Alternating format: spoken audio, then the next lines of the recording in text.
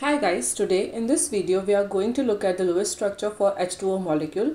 It's a chemical formula for water and is made up of one oxygen atom and two hydrogen atoms. To determine its Lewis structure, we will first go through its total number of valence electrons. So hydrogen here will have one valence electron each, hence there will be two valence electrons for hydrogen, and oxygen atom has 6 valence electrons in its outer shell. So in total we have 8 valence electrons for H2O.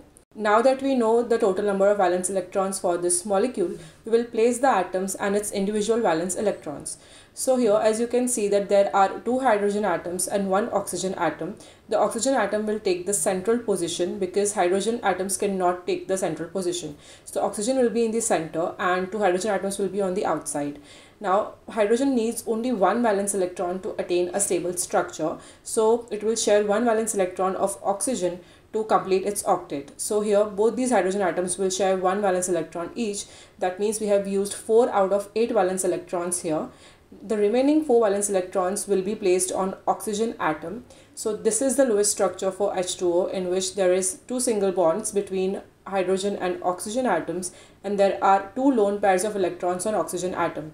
To conclude, we can say that in Lewis structure of H2O molecule there are 8 valence electrons, out of which 4 are used up to make bonds and 4 are lone pairs of electrons. I hope this helps you to understand the Lewis structure for water molecule. For more videos on Lewis structure, polarity, molecular geometry of a molecule, subscribe to our channel, and thank you for watching.